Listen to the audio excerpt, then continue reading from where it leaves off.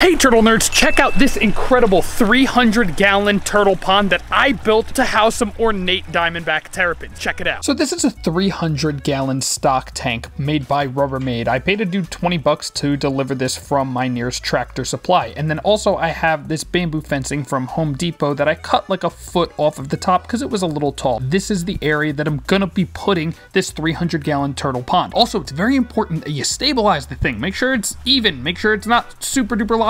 So I put some granite pieces down at the bottom, and here we can see it, you know, I'm gonna zip tie the fence onto the darn thing, and it's actually looking pretty good. Here you can see why I should have doubled it up. I've also got clips on so I can easily, you know, pull it off and kind of peel it back and look at and have access to the turtles in there. So for a little bit of context, this pond was basically done, and I recently had gotten 3 ornate diamondback terrapins from a very good friend of mine. 2 of them are known as long-term captives, meaning originally they were wild caught, which of course we do not support. However, they were technically legally obtained. Still not good though. Basically, they'd been adapted to captivity, and the female had some insane shell rot that was healed. You can see it, it's all white and looks like her shell is fused back together. Because they came from the south, they're definitely used to a warmer climate, and so after I'd already put them in here, they had adjusted, we had 70-degree weather here, it was beautiful in South Carolina, all of a sudden this happened. I mean, consider this guys, look at this, take a look. 51 degrees out today, and it's going to be freaking 26 tonight, 47, 38. Why is that happening? So to combat the poor choice in weather by the Lord himself, this thing is way bigger than I remember for whatever reason. I have this 75-gallon tough stuff stock tank. I said that right for the first time in my life. It's in the garage. I'm gonna cover it with some towels because these terrapins are not gonna be happy. I just had them acclimated outside and now it's freaking, it's cold.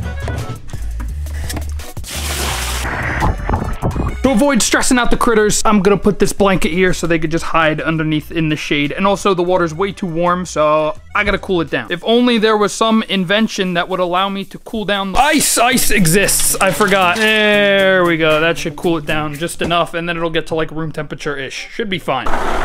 Bravo 6 going dark. I can't film out here, it's dark and stuff, so I'll be back with turtles. Bye. Look at this, look at this, look at this. My net, my thing is all busted. Oh yeah, look, we got some unhappy campers there. I know, I'm sorry. Here, isn't that nice and warm comparatively? How are you okay? Yes, I'm sorry friends. Here we go. This should be much better. All right, relax now, you're safe. So yes, I needed to put those terrapins inside so that way it would stay nice and warm because I didn't want to subject them to super cold temperatures that they were not used to, especially animals that were wild where they would almost never get those temperatures in their natural range. Captive bred animals are a little bit hardier so they could take it, but I didn't want to have to put them through that when they're already moving locations. So I found that the ornates, actually, we've got some long-term captives, 2 of them, a male and a female, and a captive bred female, that's the white one, as well as a rescue concentric female. A lot of them are going to some friends of mine just so I can focus on getting some of the ornates out of the main pond into here. Regardless, I'm looking forward to adding fish. These plants are gonna grow in. These plants came from that upper bog from my main pond. I'm also gonna be adding a nesting box, a small nesting area right here because I know that the ornates sometimes like the sand. Look at that fella there. Look at that face. They are really comfortable in and throughout these reeds. It's why I'm really happy that I added this plant here. Overall, I'm really looking forward to getting some different critters in here, getting this whole thing cycled. This pond is suffering from new tank syndrome where it's basically the filter is still colonizing a bunch of bacteria, so the water's gonna turn into pea soup probably for a couple of weeks, and then once the plants grow in and the filter is running and established, it'll probably be crystal friggin' clear. And we'll have some nice, happy, and healthy turtles regardless. Hi dragon fruit, hi crush. To get early access to my videos, stuff a day early, merch, all that fun stuff, please consider hitting the link in the top right-hand corner and heading over to my Patreon. It is egg season very soon, and if all goes well, these girls will be giving me lots and lots of eggs. So if you're interested in getting some critters that look like these, any of these beautiful animals that I have, definitely consider hitting the link up there and heading over to the Patreon. Hi everyone, they're all coming on land despite the food and the water. These guys are absolutely nuts. So guys, this pond is not fully